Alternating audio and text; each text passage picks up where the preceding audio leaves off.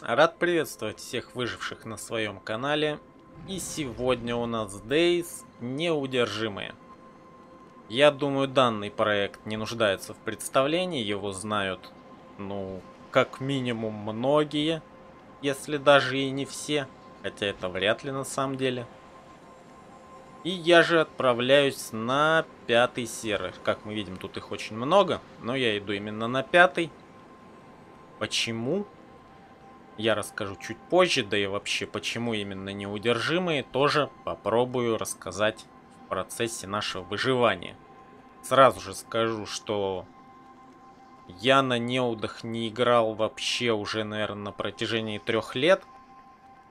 Ну и как бы говорить о том, что он изменился в плане механик чуть больше, чем полностью, наверное, даже не стоит.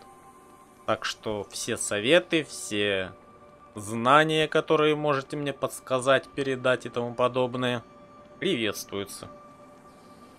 Ну а мы начинаем.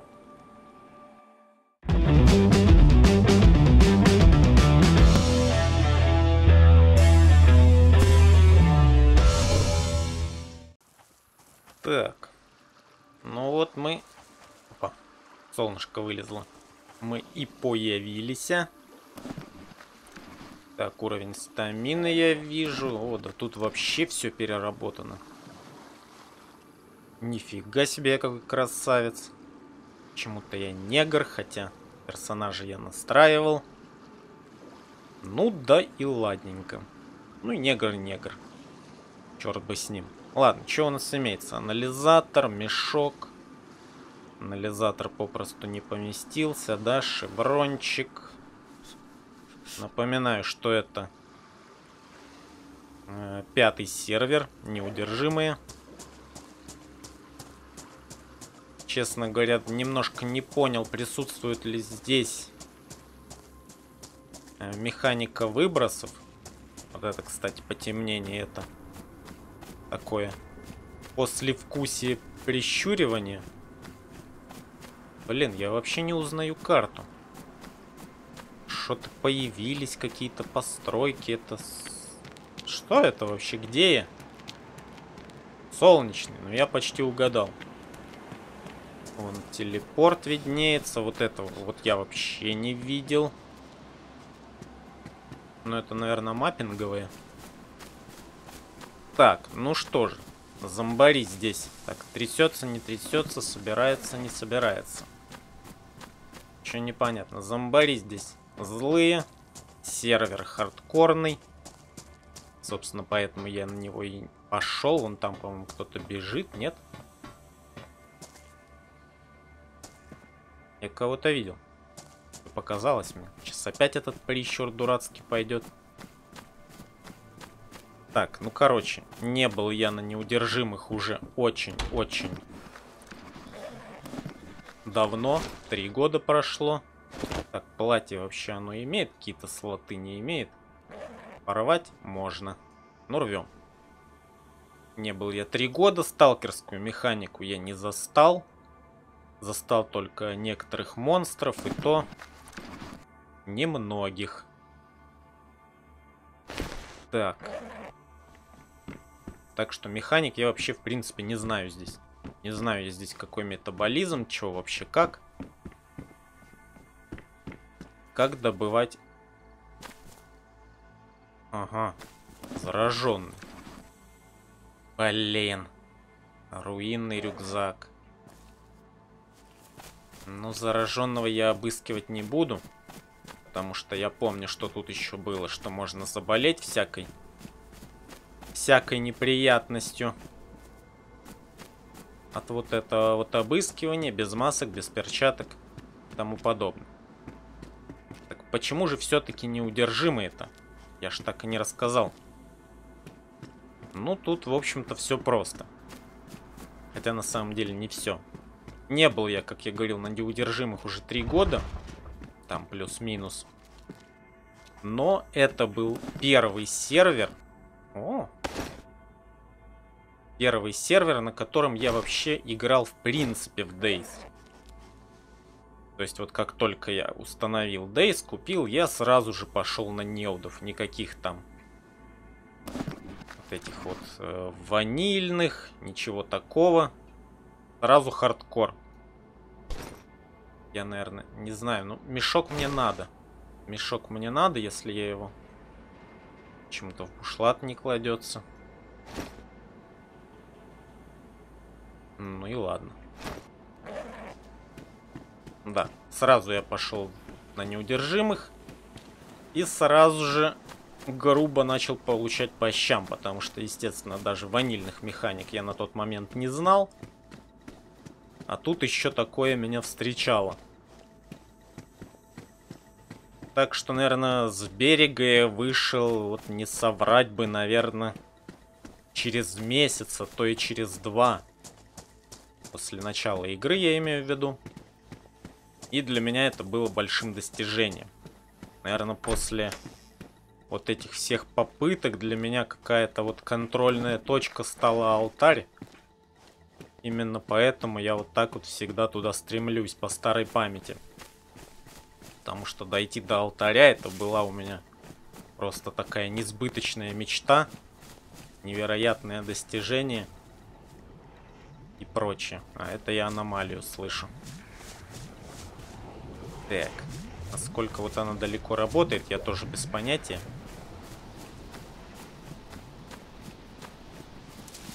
Так, ну продолжу рассказ, значит. И что еще могу сказать по этому поводу? Что-то зомбей, кстати, нет. Ну вот и, наверное, поэтому после вот этого вот всего у меня и осталась такая вот... А чё так слотов мало? Тактическая куртка, ну бушлат. Биозащита 35, комфорт 40. Тактическая биозащита 36, комфорт 80. Блин. Ну, допустим. Я, наверное, она холоднее. Скорее всего. Ну, походим так пока. Так, цевьё не надо. Сева? Нагрудник Сева, конечно, беру. О чем разговор? Я прям уже сталкер. Почти весь в ремешках каких-то. Что-то на мне висит. Тактическая куртка, разгрузочный жилетик у меня простенький. Кстати, на него сумочка вешается. Неплохо. Севу нашел вот так вот. Да, так что еще хотелось бы сказать. Dayz-то я купил именно по той причине, что очень захотелось мне поиграть на неудах. Это было такое... Ага, слышу зомби. Это было такое мое решение, потому что я лазил по ютубу и чего-то вот так вот набрел, уже не помню на чье видео, где и увидел, как играют на неудах. И меня вот это вот настолько поразило, что такое крутая механика. Все такое. Что прям очень захотелось поиграть на данном проекте, на данном сервере. Ну и купил Dayz в итоге. И вот как-то меня затянуло. И играл я на данном проекте. Кстати, тогда еще не было такого разнообразия серверов. Было, по-моему, только 3 сервера всего лишь. Там первый сервер, потом копия первого и, по-моему, без мутантов. И все, 3 сервера было на тот момент. Ну, я, естественно, играл на PvP сервере, на PvE. Тогда, по-моему, еще вообще не было. Даже в разработках. Так, знаю, что ботинки тут... Чего в куртку-то ничего не кладется, я не понял. Да, PvE разработок еще тогда вообще даже в проекте не было. Поэтому играл на чем было. Ну и там меня и убивали и зомби, и аномалии. Точнее, какие аномалии? Тогда аномалий не было. Но были другие аномалии, чисто дейзовские. Короче, убивали зомби, голод, жажда, игроки. Я чего только я не подыхал. Но от этого было только интереснее. Так. Тогда был, по-моему, очень жесткий еще зомби-вирус, который тоже так неумолимо убивал. Противовирусные было довольно сложно найти. Блин, сейчас ведь спалит меня, зараза. Они тут двери выбивают нормально, так на разок. И играл я, кстати говоря, потом уже, когда появились ПВЕ сервера, именно на 5-м. Играл я довольно долго, значит, достиг я даже некоторых высот на нем. То есть я даже сделал свою базу. Один сезон я даже настолько обогатился, что просто мог купить все, что угодно. У меня там было порядка миллиона. Блин. Миллиона денег. Не помню, что там за валюта была. Рубли, по-моему, также. Но машину я, естественно, не покупал, так как не люблю. А просто они лежали у меня в ящике, в базе. Просто хранились. Ну, я выходил так на вылазки за мутантами. На охоту. Что мадама никак не успокоится, ну, вроде пора.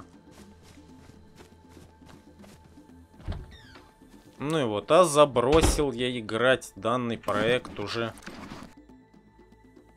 по такой неприятной причине. Там какие-то были лаги, игра постоянно вылетала именно вот с сервера.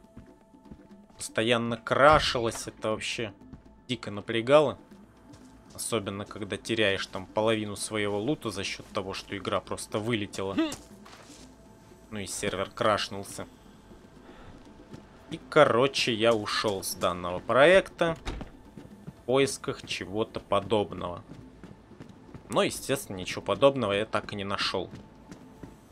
Так как, ну, на мой взгляд, это вот проект единственный в своем роде, который имеет подобные механики. И вообще док очень круто тут все сделал. Сколько я не пересматривал серваков, ой, здрасте, я не нашел ничего подобного. Ну вот она уже выбивает дверь. Я же говорю, они тут прям с этим делом очень скоренькие. Что, выбьет, не выбьет? Вроде отвлеклась. Может, и не выбьет. И вот, как говорил, я уже спустя 3 года, значит, решил вернуться. Вроде как сервера настроили нормально. К тому же они настолько сильно поменялись. Это уже даже не Dayz. Это, блин, сталкер самый настоящий. Так что почему бы и не попробовать? Почему не повыживать? Так сказать, в старом добром Dayz неудержимые. Естественно, тут, как полагается в сталкере, есть мутанты, есть аномалии, есть артефакты, есть и зомби-вирус, как само собой, так как это Dayz.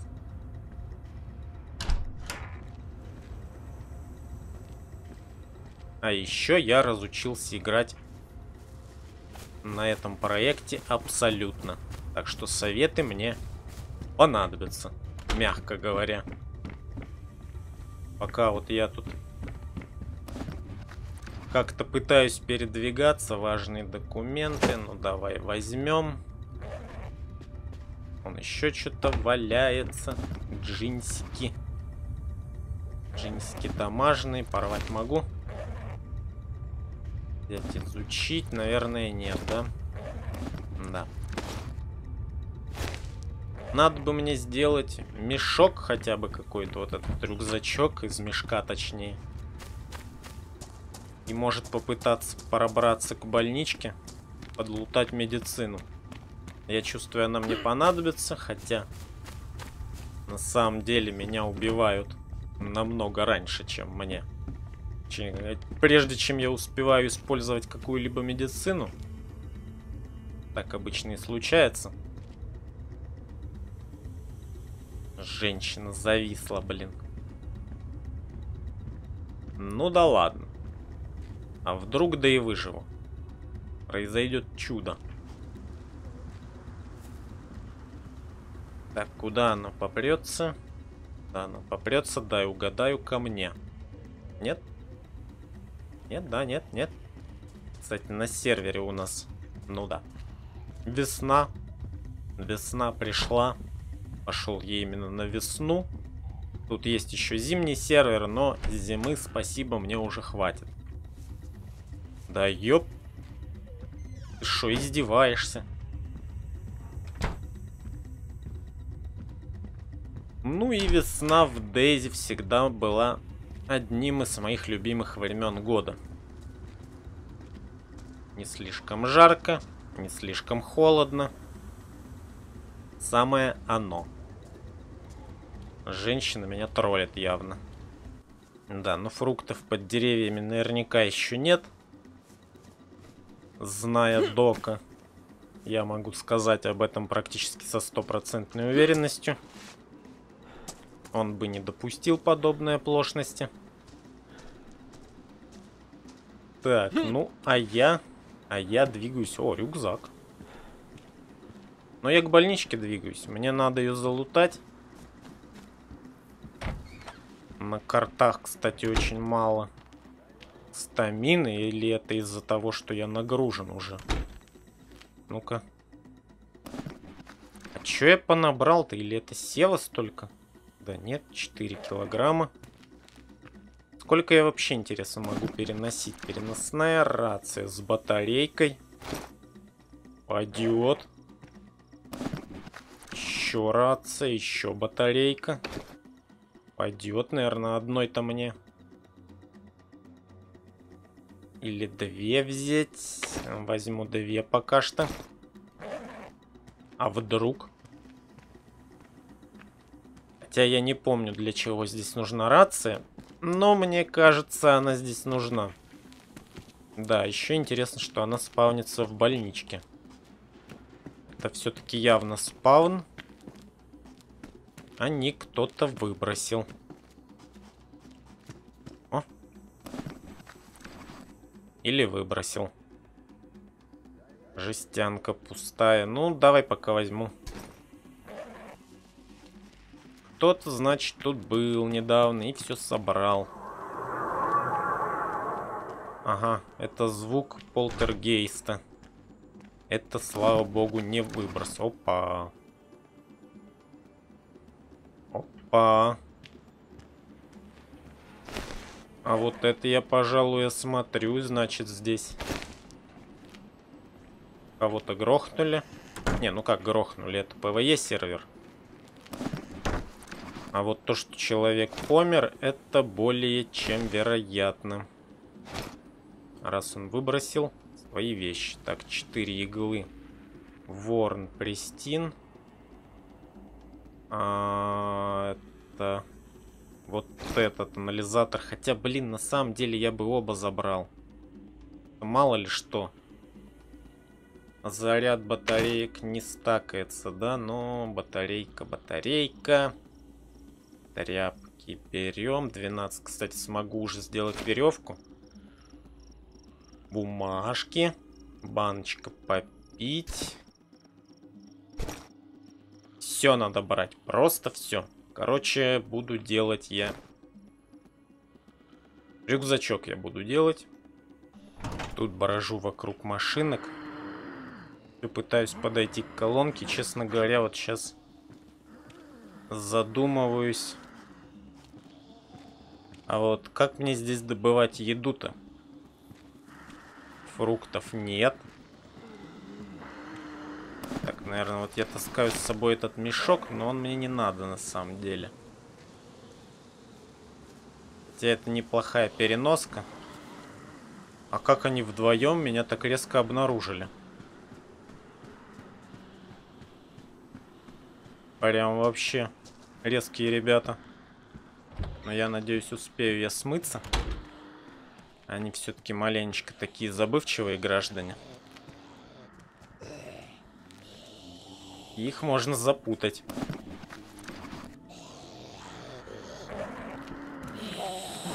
Опа. Но тут как-то страшнее передвигаться. Вокруг зомбарей я пока не очень понимаю, как они вообще меня слышат, видят и тому подобное, на каком расстоянии. Но знаю, что это опасно. Запирать их тоже побаиваюсь. Ой. Да, чувствую приключений в первый день. Я насобираю целую охапку. А мне бы еще надо палок сломать. Бинтов у меня нет.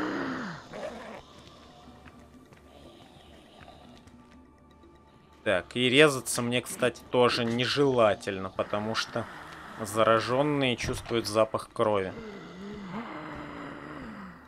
То бишь, от пореза они меня будут замечать гораздо на большем расстоянии.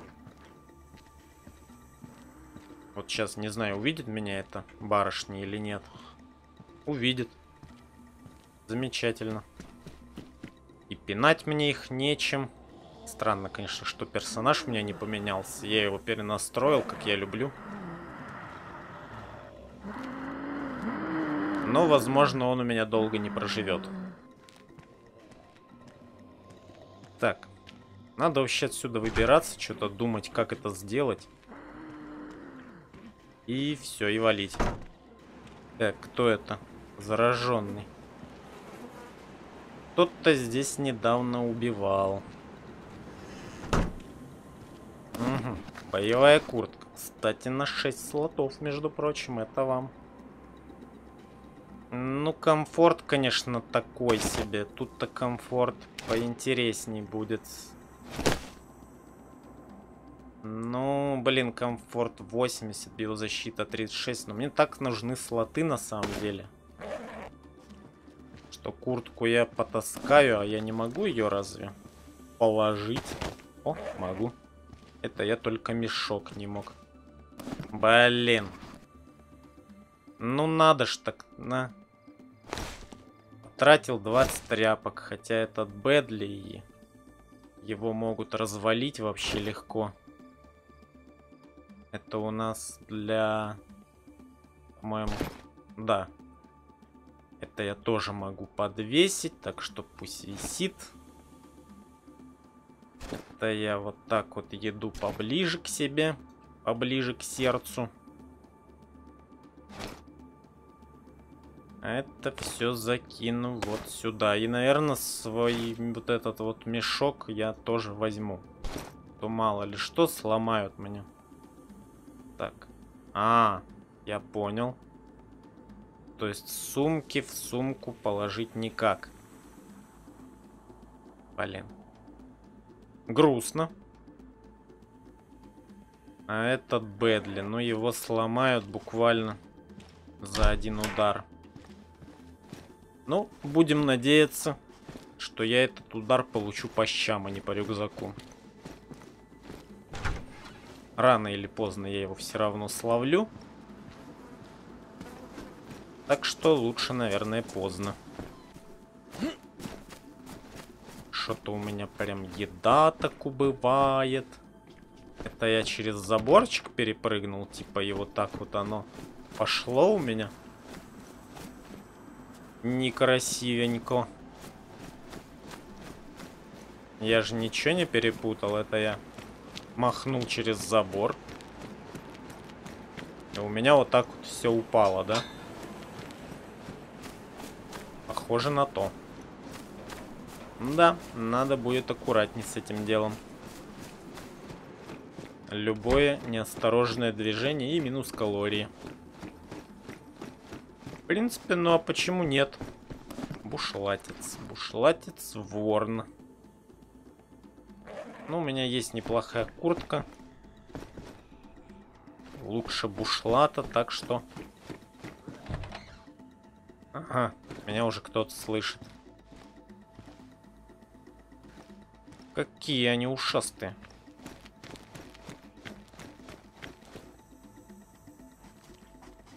Блин, а может хрен с ней с колонкой, а? Ну, типа не попью и не попью. Кстати, вот это я тоже дом не помню.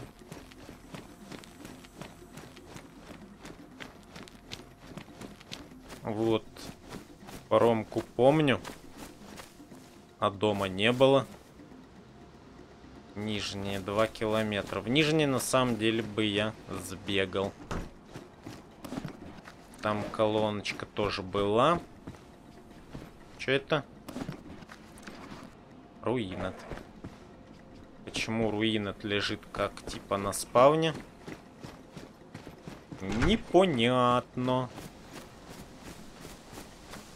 Так, что у нас? Срезать куст. Ну это же шиповник. Его нельзя, наверное, потрясти просто. Ладно. Так, там телепорт.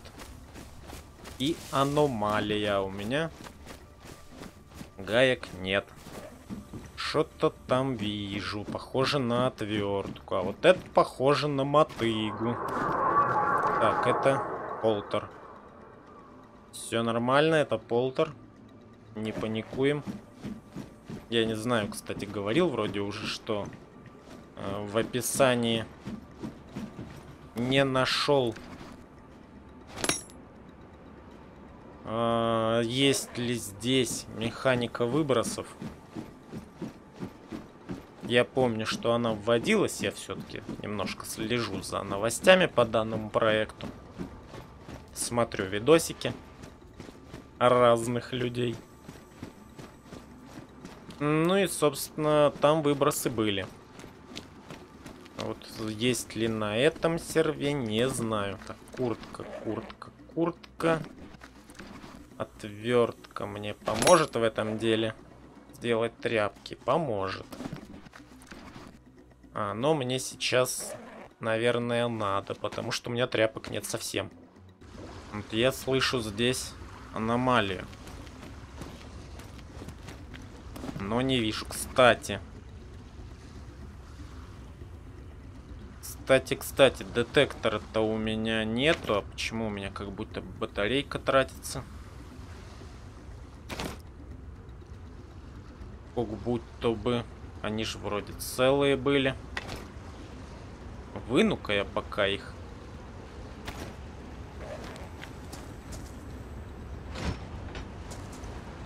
Ага. Ботиночки. Ботиночки мне надо. Охотничьи со слотом. Ворновские. Пока просто вот так погоняю в кедах. Обувь здесь портится, само собой. Да и вроде как вся одежда на самом деле тут портится с течением времени. А, вот аномалия. Вот вижу, листочки летают. Блин, такую в лесу и не заметишь. Портится здесь, короче, абсолютно все. Кастрюли, бутылки. Все, что богемия, короче, собирается только вводить, здесь уже есть. О, складной приклад. А он мне надо? Нет, не надо. Вот там может медицинка, кстати, попасться. А вдруг? Конечно, мне люто вообще не нравится вот это вот, как сделано всматривание. На самом деле, вот именно во время всматривания было бы неплохо сделать вот подобное затемнение. Потому что ты же, по сути, вглядываешься в одну точку. Как бы радиус видимой части, наверное, был бы ограничен, нет? Ну или типа того как-то. А вот, честно говоря, вот это, то, что ты смотрел и увидел все, что есть, а потом у тебя только глаза устали резко. Ну, как мне кажется, странно немножко.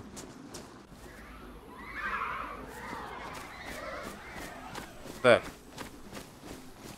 Я вот сейчас слышал такой неприятненький звук.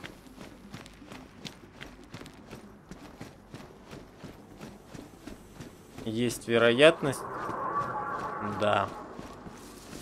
Ну вот и ответ на мой вопрос. Выбросы на сервере есть. Леггинсы. И, кстати, он будет прям очень скоро. Наверное, леггинсы пока пусть лежат. Они даже меньше, чем тряпка занимают. Да, выброс будет очень скоро, товарищи. А я даже не знаю, в каких зданиях их надо переживать. Похоже, это отправка на берег. Ну как? Я с него и ушел-то недалеко. Че это? Я же не всматривался. Ты чё? Ты шо, братишка? Да, вот эти звуки. А ты чё с глазами сделал? Верни обратно. Верни обратно глаза, эй.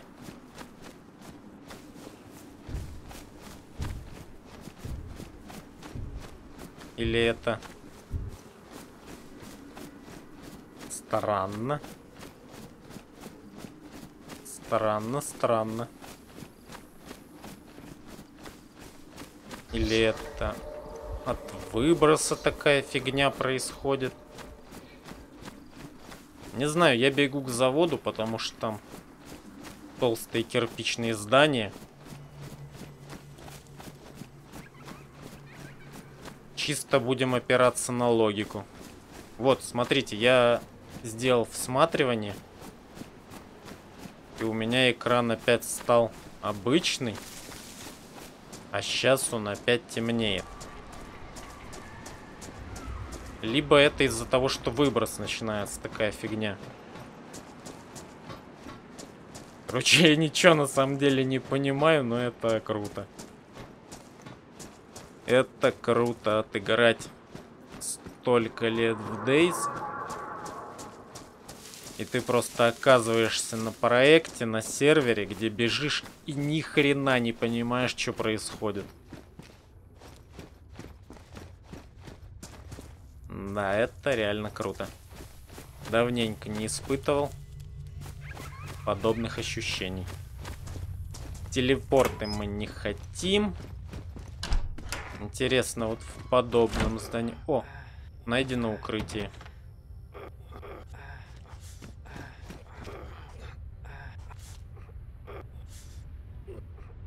Почему так странно реализован выброс? Где вот это вот все, что я видел на видосах? Красное небо, там потемнение. Почему у меня в глазах только мутнеет? Блин, это странно. Может, это переделали, или это у меня глюк?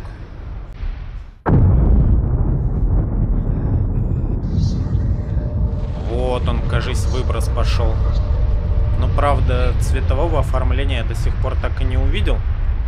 Солнце как светило, так и светит.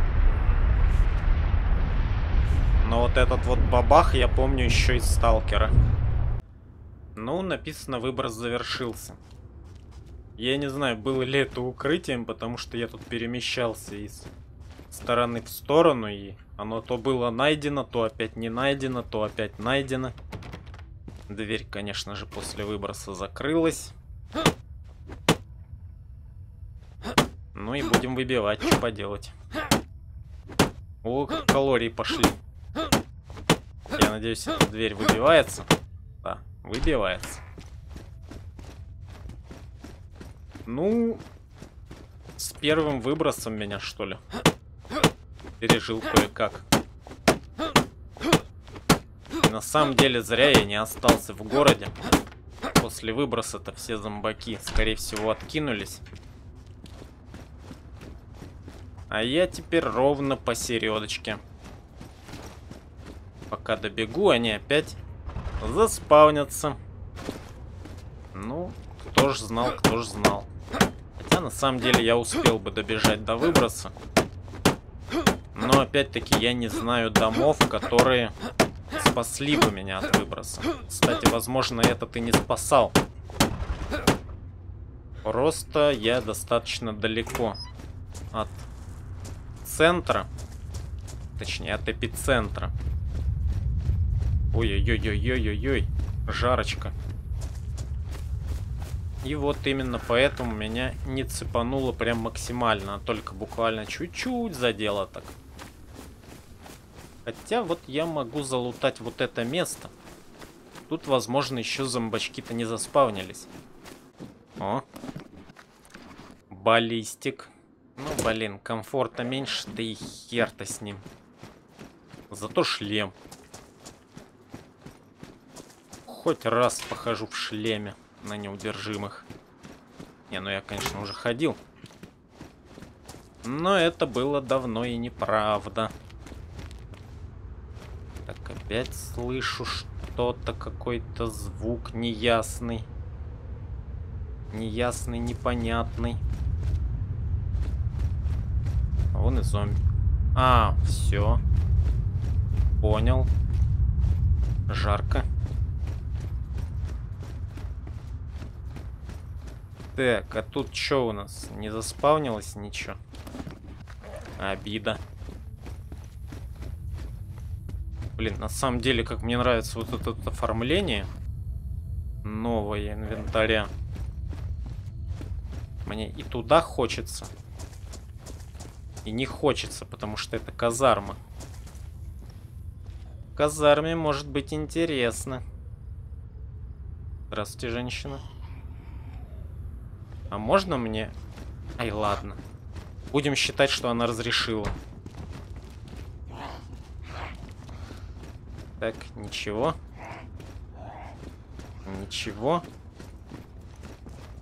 И... коробка патронов.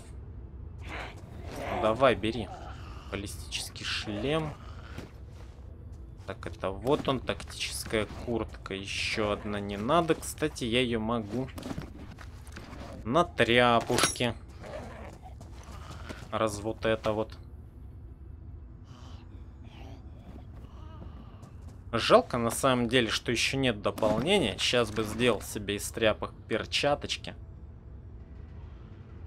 И вообще было бы все по красоте. Там перчатку, маски. Кстати, может, маску я уже могу сделать? Почему бы нет? Может, и могу. Делать повязку на глаз. Ничего себе, повязку на глаз. А зачем? Так, а если вот так? Нет, только повязку на глаз. Ну, это, конечно, интересно, но зачем мне повязка? Пока не знаю. 5,7 на 28. FN 90 и Faith 5.7. Бронебойные, кстати. Ну, неплохо. Коробочку патров уже нашел. Так, а куда я побегу-то вообще? Далеко собрался? Я лучше ее попробую закрыть. Оп. До свидания, гражданочка. Ой-ой. Она дверь сломала.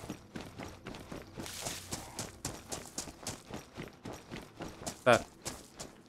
Куда бежит-то? Обратно, что ли? Ой.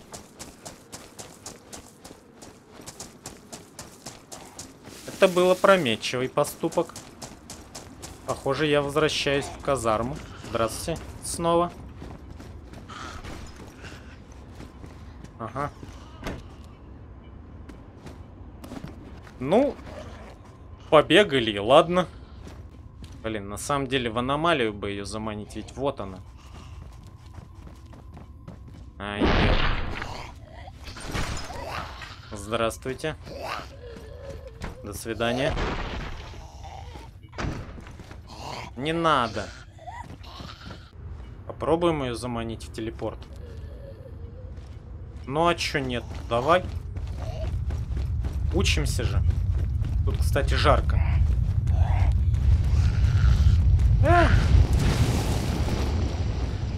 Я поджарился, кажись. А нет. Мне повезло. Блин. Нет, я поджарился. И я лишился рюкзака. Да. Ну ё-моё. Сейчас все повываливается. Так, что еще у меня испортилось? Бэдлерация. Что-то у меня еще, короче, уже сломалось. Ну вот. Блин. Самое хреновое во всей сложившейся ситуации, что почему-то анализатор у меня не кладется. Почитать. Давай почитаем. Анализатор у меня не кладется ни в куртку, ни в штаны, никуда. Не влезает. Ну и какое-то мое добро. О, это ж тайник. Тайник, по-моему. Какое-то мое добро придется выкинуть, блин. Но анализатор мне надо брать. Вот он никуда вообще совершенно не кладется. Ботинок у меня осталось, походу, 1 штук. Так, документы пока выложу. Я вообще не знаю, что мне выкидывать. Мне ничего не хочется выкидывать. Леггинсы. В джинсы он тоже не кладется, да. Блин, лучше бы я тот свой рюкзак оставил. По сути, ботинки не кладутся, эти не кладутся, тоже обидно. Только в рюкзак большие вещи, видимо, можно складывать. Блин, давай читать тогда. Может, поблизости где-то. Координаты, ща гляну. Да, короче, координаты эти хрен знает где. Это за Североградом оказалось. Так что бежать мне туда без понтом. Ну и что получается? Мне анализатор надо с собой тащить, батарейку уж. Не буду брать анализатор. Анализатор пристиновский. Туда сразу запихну иглы. Туда, кстати, вот и батарейку пихну. Да. Да-да-да, грустно. Важные документы. Ну и все. Все получается. Походу, мне скоро опять делать рюкзак, только уже не из чего. Потому что я поджарился в аномалии. Хотя урона сам почему-то не получил. А что тут за трупы? После выброса, что ли? Ну, скорее всего. Зараженный, но мне их не обыскать. Потому как заражусь всякой бякой. Так, вот там дым. Дым мне не нужен. Лучше бы ствол какой-нибудь. Так, тут жарко. Да, чувствую, веселое меня ожидает приключение. Ну и вон, кстати, я чутка согрелся. Значит, да, меня все-таки зацепила аномалия. Пожгла мне вещи. Дозиметр. Да неужто ж. Дозиметр идет сюда. Наверное, даже в него я целую батарейку пихну. Так, это сюда, это сюда. Дозиметр, это хорошо. Ну, будем знать. Он спавнится на таких строечках. Хотя, может, и везде. Ладно, буду надеяться, что найду рюкзак в ближайших каких-нибудь сараюшках. И мой быт как-то улучшится. Так, надо штаны порвать. А мне на самом деле надо было и те шмотки порвать на тряпке. Хоть что-то бы было. Ну ладно, уже ушел. Чувствую, мое выживание не будет очень длинным. Но то с таким началом как бы. Ну зато сколько всего узнал. Я помню неудержимые. Помню. Они коварные, собака. Каждая твоя смерть дает тебе какой-то урок. И вот так вот постепенно учишься, набираешься опытом. Что это за звук? Набираешься опытом, ну и постепенно выживаешь, так выживаешь. До алтаря доходишь. Да. Что это? ПУ. Занимает до хрена места. Я бы взял, но некуда. И не выкинуть ничего. Ну вот, кроме таблетки. А он все равно не уместится, да? Да. И что мне из этого не надо? Ну, пусть будет банка. Ладно. Вот и раскидались, а он еще сюда и не помещается. Потому что он что? Таблеточку почему-то в банку, кстати, не положить. А вот зря. Зря. Таблетку бы вполне себе можно было бы положить. Я пока никуда улетать не намерен. Охотничья курточка. Комфорт 70, биозащита 48. Кстати, возможно, меня биозащита спасла частично от урона. Йо, у меня разгрузка Бэдли. Это ж еще минус слоты. Опять-таки она сюда не кладется, занимает аж 3 слота. Да, я вот тут переключил камеру. Я, конечно... Что там? Что-то красненькое. Я не привык бегать от третьего лица вообще, потому что я последние, наверное, 4 года играю исключительно на ПВЕ серверах, а там как бы третье лицо вроде как не очень-то и надо. И поэтому как-то вот отвык от этого, и целиться мне не очень удобно, и наводиться, беговая обувь. Комфорт 100, кстати. Ворновская. А у меня запаски нету вообще, потому что мне ее некуда было положить. Комфорт 70. Но это ворн. Так, а изучить я ее могу? Не обладает биозащитой. Сохранение тепла 21. Промокание 76. Ну блин, у меня престиновские кеды. Опять какая-то хрень тут квакает. Курточка еще одна. О, штанцы, а вот это дело. Штанцы получше будут. На целых несколько слотов. Я еще рацию зашабашил. Странное слово. Так, джинсики. Спасибо вам за все. Было приятно пообщаться. Очень приятно, даже жарку пережили.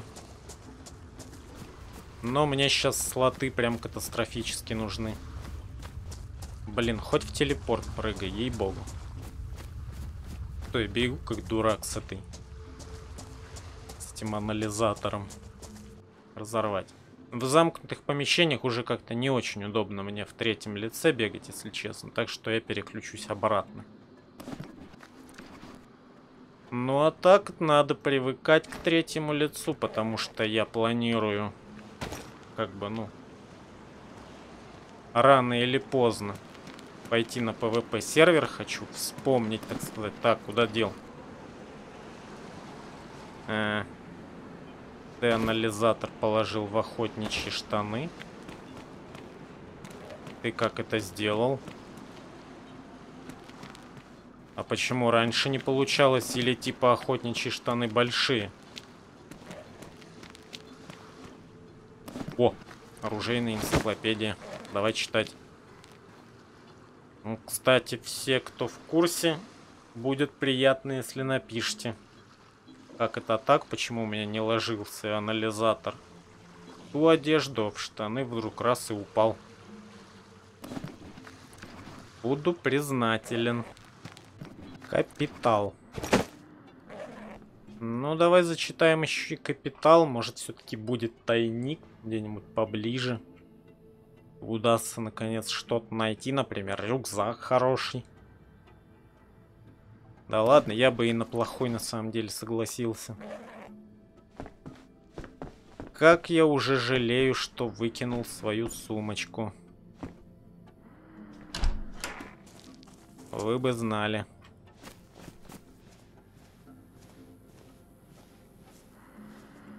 И вот что самое удивительное, сколько всяких зомби я уже повидал на разных проектах.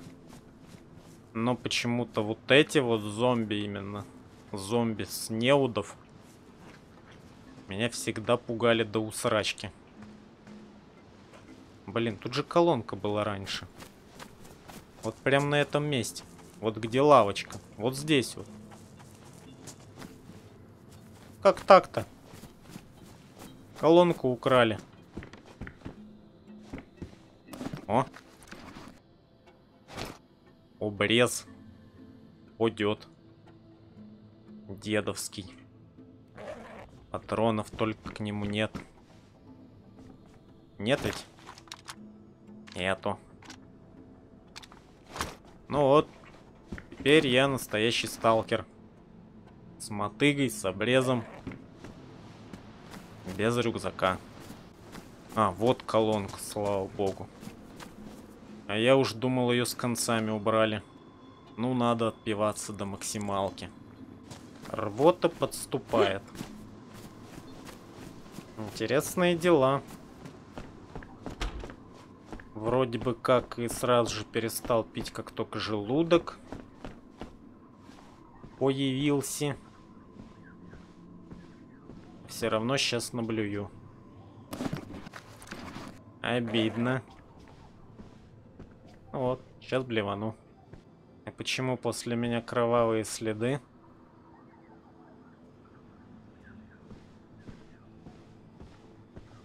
Позвольте мне спросить, что вообще происходит?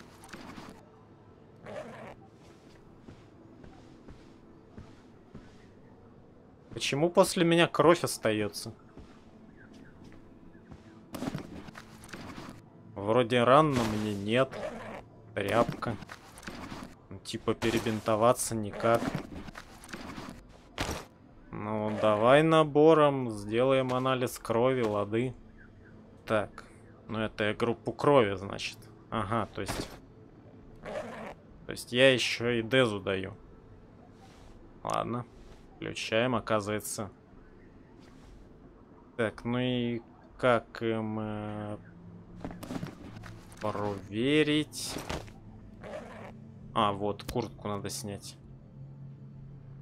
Да, оказывается, состояние здоровья проверить можно исключительно вот им. Не обнаружено. Хороший иммунитет. Замечательный иммунитет. Выключить. Прекрасный иммунитет. Да, товарищи, мне тут разбираться и разбираться. Ой.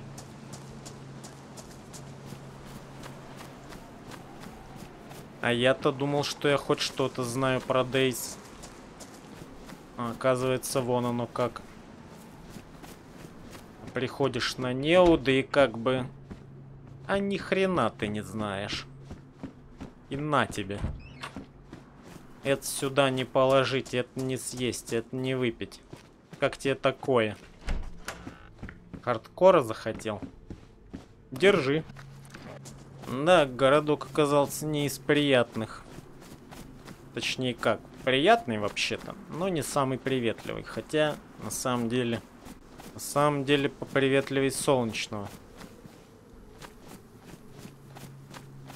Солнечным вот мне совсем не понравилось. Ну и дальше наш маршрут лежит по прямой к Березино. Пойду туда. Первый раз за все время встретил Электру.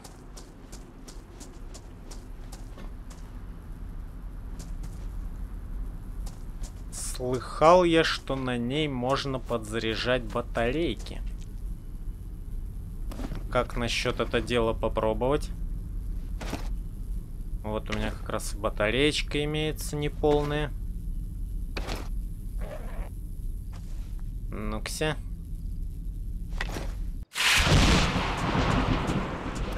Так. Опа. Хватай. Получилось. Нифига себе. Зарядил. Ну, блин. А я уже тертым сталкером становлюсь. Целехонькая. Класс. Угу. Это типа начало Березина.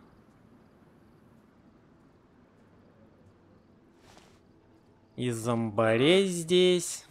Ай боже, мне аж больно стало. Как я глаза выпучил. На все это дело. Да.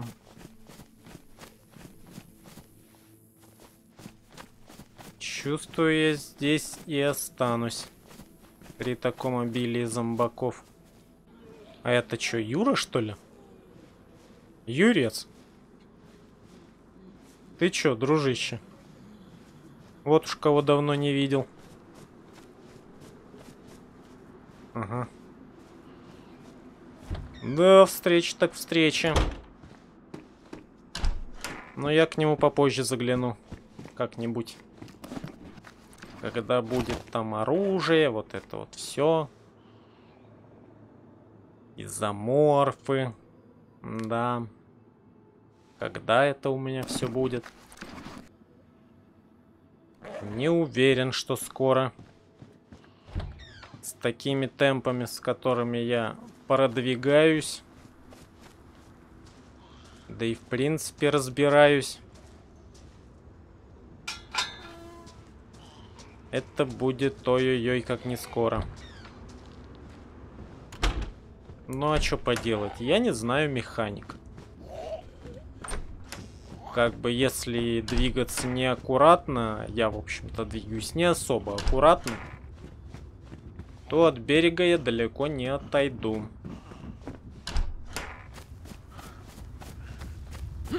Но будем надеяться, что хоть что-то посмотреть успею. Так, ага, вижу. Ты в доме, что ли? Да вроде нет. О, что-то лежит. Флакон. Это под слизи. Там полтеров, кровососов. Собирать. Делать из эссенции.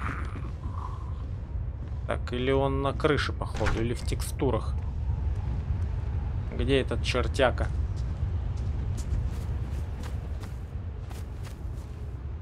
Наверное, в текстурах сидит. Ну и ладно. Нравится ему там сидеть, что ж теперь сделаешь? Ага, вот он. Ну ладненько, я ушел. О, обрез Мосинки. Ай-яй-яй-яй-яй, как же тебя-то и не взять. А куда? Никуда ты тут не повиснешь. Блин, 7,62 на 54. Это, конечно, хорошо. Патрульная куртка, комфорт. Ай, ладно, давай сюда. Пойдем со мной, будешь бегать. Ну ты серьезно? Ну как? Как, куда и зачем? Важные документы, хрен с ними. Они, кстати, не вешаются. Обыдно. Сток всего повыкидывал. А рюкзака как не было, так и нет. Я думал, самая ценная вещь тут это ботинки. Оказалось, что рюкзак-то пополезней будет. Палочка. Я бы ее взял на самом деле. Да некуда. О. Гнилая опять. Опять гнилая. Да, если сказать, что я устал бегать от зомби, то это вообще ничего не сказать. Пока я смутно себе представляю, как же будет выживать более севернее. Если здесь прямо от зомби, ну вот мне просто не деться. Они просто везде за мной бегают. Ну хотя в то же время... Ага.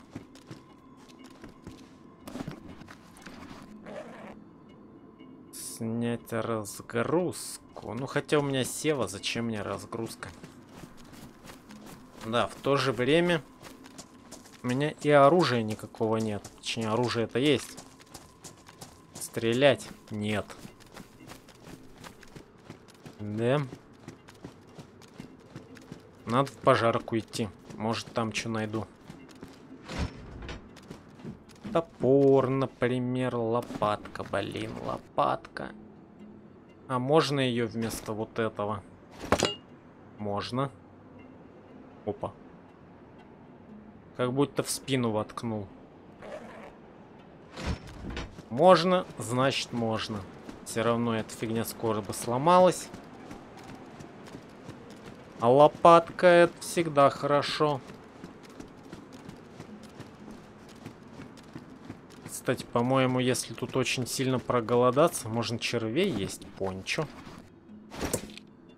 А, ну вместо шлема, да? Вместо шлема не хочу. Вместо шлема не надо. А почему тут все такие мертвые? Скажите мне, пожалуйста.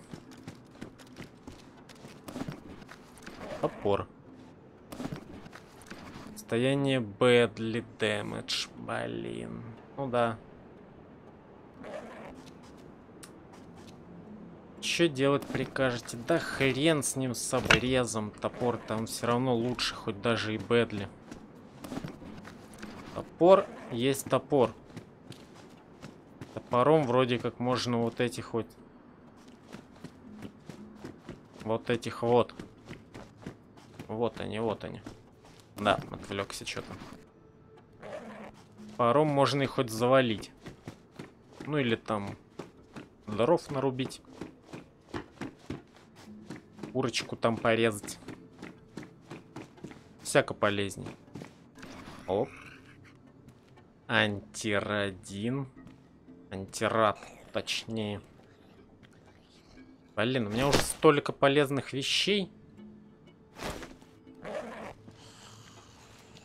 что приходится выбрасывать менее полезные вещи. Хотя они тоже полезные. Зачем я пришел сюда? Вот я, честно говоря, ума не приложу, потому что, блин, если я даже найду, мне складывать-то это некуда. Ага, еще один труп. Труп, труп, труп. Блин, рюкзак бы, рюкзак. Как я так... Ай, с этой аномалией. Я ведь прям вот чувствовал, что тот рюкзак не надо выбрасывать. Лучше бы в том остался. Ну, это мне уроком будет. За жадность, за все такое. Лучше рюкзак похуже, но состоянием потверже, чем вот такой вот здоровый, но убитый. Да, конечно, повелся за наживой. Ничего не скажешь. Патрульная куртка. Вот это тут что такое интересное лежит. Там зомбарь уже дверь выбивает. Вот это что-то интересное, то, что не возьмется, да, я так понимаю. Вообще никоим образом.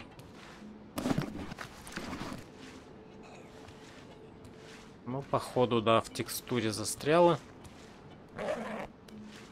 И на этом все.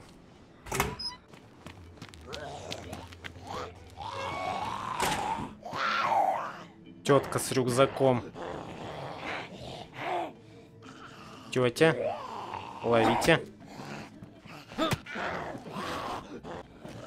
Ну все. Топор готов. И осталась у меня только саперочка. А я никого даже и не убил ей.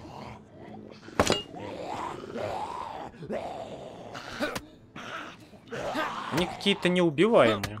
Я их луплю. А вообще 0. Просто 0. Блин, я заколбасил ее наконец-то. Ну-ка. Снять рюкзак. А взять я его не могу, слишком далеко. Кстати, что у меня с саперкой? Бэдли. Ну, задачу свою она выполнила, можно сказать. Оп, что это? Палка. Не надо. Рюкзак снят. Теперь осталось отсидеться. Блин, мне только выскочить и забрать рюкзак.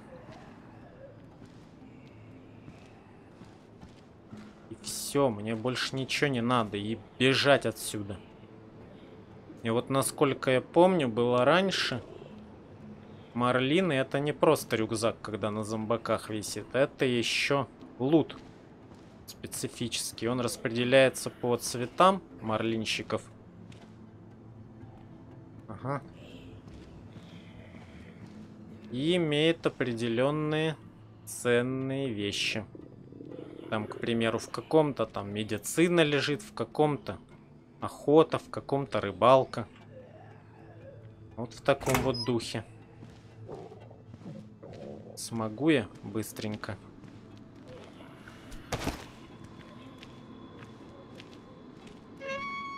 Есть, красиво. Так, и сейчас будем смотреть. Я уже видел, что в нем что-то лежит. Ну, ё-моё. Это, блин, грёбаный марлин пулелейщика. Ну, хотя бы он престиновский, то радует. Ладно, хрен с ним. Главное, что у меня появился рюкзак. Так, это у нас пачка с порохом. Пластины, кстати, наверное, которые, блин, весят целую тонну. Покраснел голод, наконец-таки. И скоро я начну умирать. Но у меня было пивко, по-моему. Да, у меня есть пивко. Только надо руки помыть. И можно пить. Хотя вроде как богемцы должны были сделать фишку, что теперь из старой можно пить грязными руками. Но все равно я как-то это делать стесняюсь. Давай. Вымыть руки. Вымыть руки. Вымыть руки. Хорош. Светлая кора. Что? Или я это что-то нашел? А почему ты руки не вымыл, дружок? Я не понял, что я только что сделал. Я зажимал кнопку, и типа он должен был... Все. Здесь есть поиск вещей. Руки у меня чистые, у меня есть кора. Вот это на самом деле круто. То есть, в принципе, я уже не останусь без костра, хотя у меня есть фальшик. Я не останусь без костра. Так, зачем ты присел? И что? Что это мне дает? Я, честно говоря, не знаю, что это мне дает, потому что последнюю банку пива я выпил.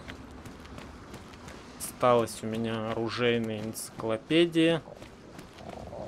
В количестве 2 штук. Кстати, я их и почитать могу. Почему бы и нет?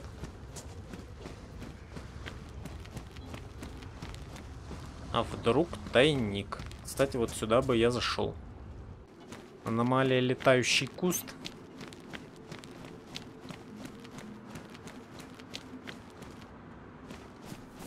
Смотрите, его ничего не... Чё? Я хотел сказать, его ничего не держит, а он живой.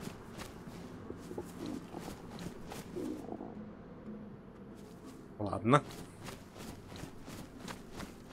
Я видел полицайку, вот туда и направлюсь. Хотя в то же время вот там я видел поезд. Но сначала туда. Какое тут все заросшее, однако. Апокалипсис, знаете ли. Хелм. Понятно. А чё тут все такие мертвые? Вроде выброс был давно. А все прям очень...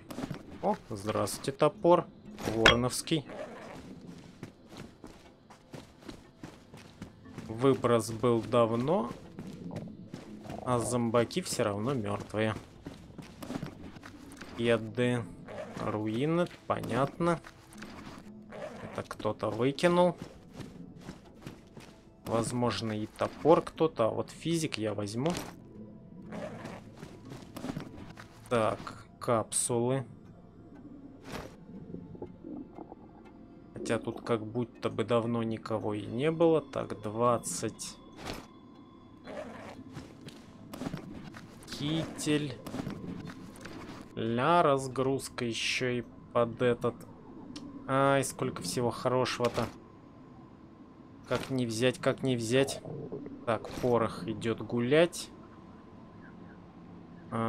Топор идет. Ага, он в рюкзак не идет. А лопатка в рюкзак идет, а лопатка в рюкзак идет. Вот это хорошо я придумал. Так, физик, пластины металлические, до свидания. Пулелейку пока оставим, сковородку оставим. Кстати, в сковородку я могу что-нибудь положить, наверное, нет. Ну и ладно. Что-то у меня опять желудок заныл. А я тут книжки читаю. Надо как-то еду добывать, товарищи. Надо. Ну и того. Что же мне удалось тут урвать? Ага. Здравствуйте. Руины, альпинисты зараженный. Кто-то тут ходил передо мной, ведь зомбаки-то не вонючие, не гниют. Значит, о, помыдырка. Домашняя высушенная. Ну, давай хавать. Да, ведь зомби, по-моему, минут через 20 начинают уже вонять после того, как сдохли. Или даже раньше, минут через 10. А тем временем я нашел баллистический жилетец. Ну, топорик вы видели, собственно. Сделал физик. Севу вот снял, взял с собой. И съемные кармашки, которые тоже наполнил. Так, раз уж у нас тут кто-то ходит, то что? То где-то тут вообще-то колонка должна была быть. И мне бы надо до нее дойти и отпиться. Потом мне надо навестить поезд. Потому как там могут быть интересные всякие дела.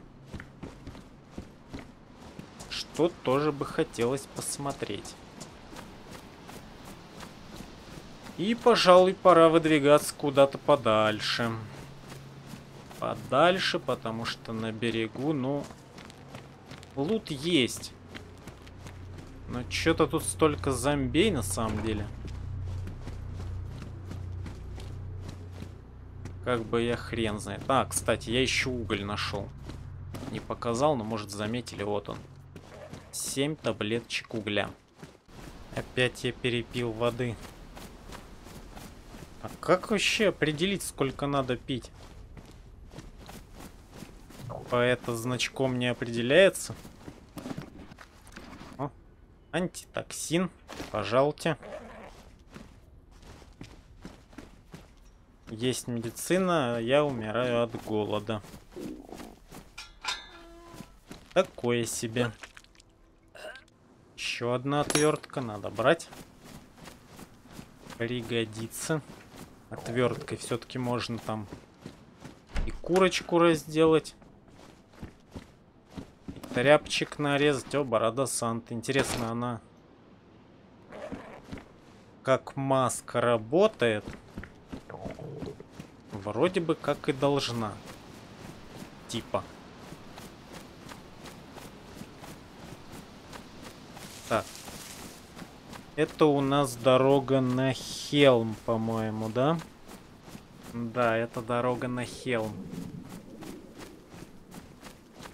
А мне туда надо. Ну, вообще, попробовать стоит. Ну, все, еще один домик. Бункер. Блин, а там, наверное, не только призраки, там еще и полтер.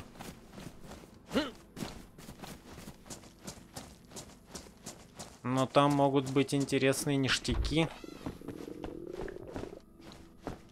А сколько меня два бомжа?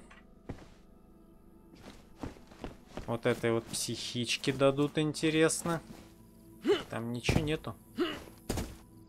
О. Вроде ничего.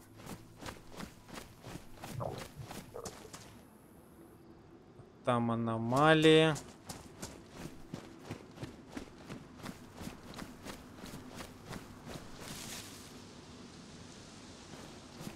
О, блин.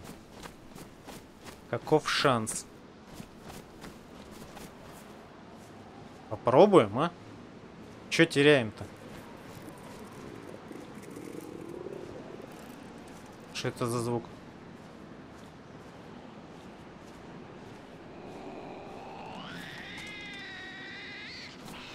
Так, а вот это мне уже не нравится.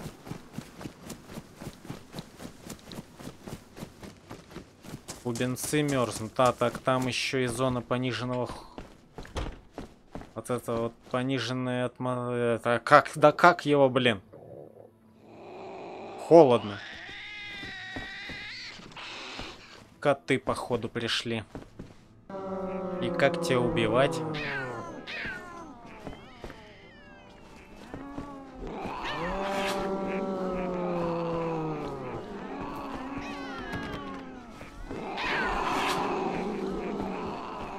А их еще и трое здесь, да? Да. И зомби. Поборемся? Слегонца. Котофеич. По одному бы их. Да пространства как-то маловато. Да, конечно, выйду на улицу, у меня шансов нет. Да, чуть-чуть побегал. Зомбарь мне все испортил, блин, всю охоту. О! А ты как сюда попал?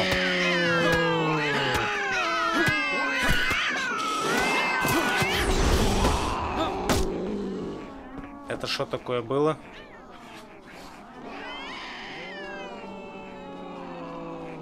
Я что-то вот это. Что-то я неправильное сделал. А могу я, допустим... Ну, блин, я опять в себе все руки изговнякаю. Ну, ладно, помою. Ну, что-нибудь из него достану. Ну, вот, пару кусочков мяса, кстати. Так, это у нас... Кристин. Соединить. Работа подступает. Обидно. Кусочек мяска есть. Хвост. Хвост кота. Сейчас блевану. И у меня токсичка, по-моему, вылезла. Неприятно. Но у меня есть антитоксин. Ничего себе, это что за сальтуха была?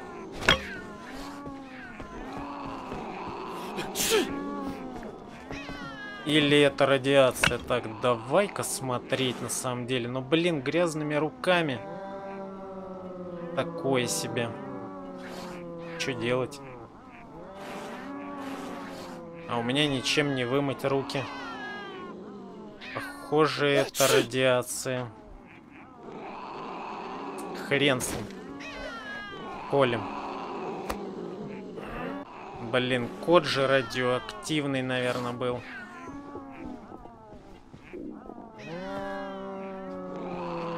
Вот так вот я и помру. Серьезно, печка закрыта.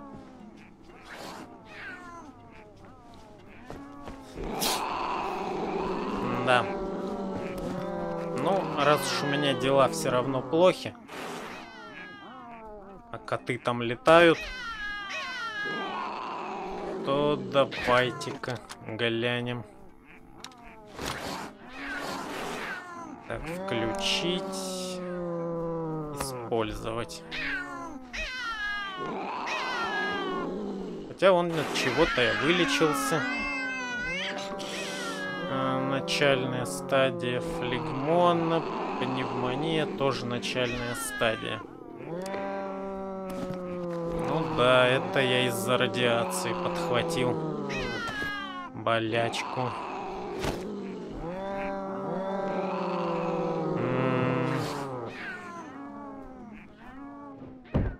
Угу. Еще и свалился. Понятно. Ну, потеря сознания это была, скорее всего, после действия вот этого вот антирадина. Ну, а что мне делать? Либо избавляться от котов, либо я все равно труп.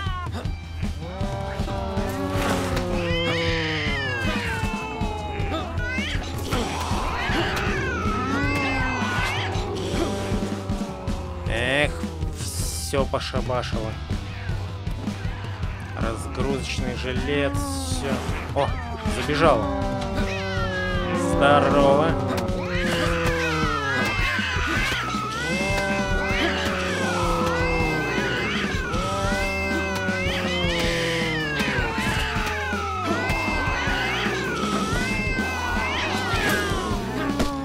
Так как они это делают? Какая-то болячка, потеряна разгрузка. Здорово. Еще одна. Куда ты делась? Ну это, скорее всего, у меня вылезла там флегмона или что это там. Да не, мне кажется, я не жилец после этого всего. Ну все, кажись, я труп.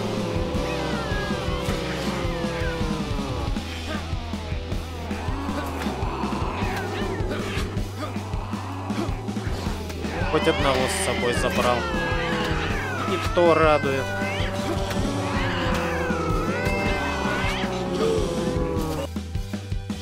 Все. Приехали.